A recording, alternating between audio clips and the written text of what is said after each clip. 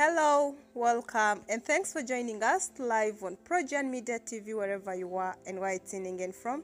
We are very grateful, but kindly consider subscribing and turning on the notification button for more of these updates. Blogger Lumbuye is in a very big trouble over false Museveni death announcement, and right now he is wanted by the Uganda police. Once again, thanks for joining us, but let's take a quick look into some of these details. Controversial blogger Fred Kajumbi Lumbuye is in trouble after Uganda police force revealed it could soon work with international police to extradite him to Kampala to face charges related to circulation of fake news regarding President Luweero Museveni Tibuhaburwa's false death. Weeks ago, social media posts claimed Museveni was either critically ill and had reportedly been flown to Germany with breathing complications occasioned by COVID-19 or dead. But the president would later appear in public looking health. Days later, he ordered security agencies to crack down on social media abuse, calling those who had declared him dead idiots who waste people's time.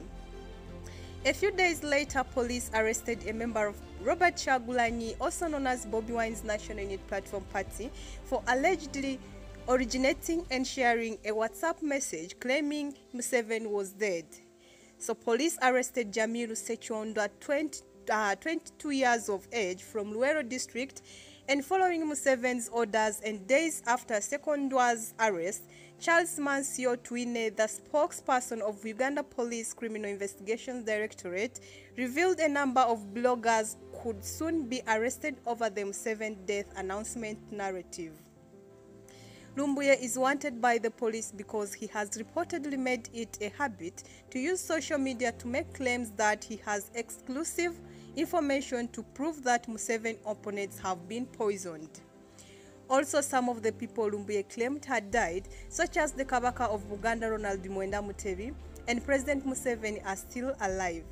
Labeling Lumbuye's social media posts useless and unfound information, Twine saw police would soon have the controversial blogger in their hands. So Lumbuye is said to be based in Turkey, but Twine insists police has mechanisms to arrest him, and it's a matter of time all those punks will be arrested and brought here to face prosecutions, as the police said in the weekend. How do you announce death of someone without evidence that they have died? And responsibility to announce someone dead lies in the hands of the family members or government if the deceased was its officials. That's what the police said.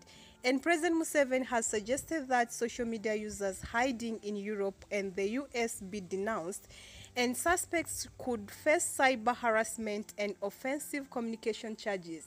Therefore, His Excellency Luweero Museveni has insisted that the Ugandan police is going to work with the international police, that is the Interpol, to extradite people who are using social media from Europe, and they will be facing and charging them with the file case of cyber harassment. Well, that is it for now.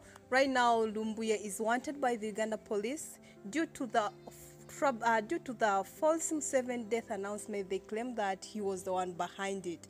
Well, that is it for now. Thanks for watching Projan Media TV, and we'll keep on updating with more of this. Kindly do one thing: subscribe and turn the notification button. All these updates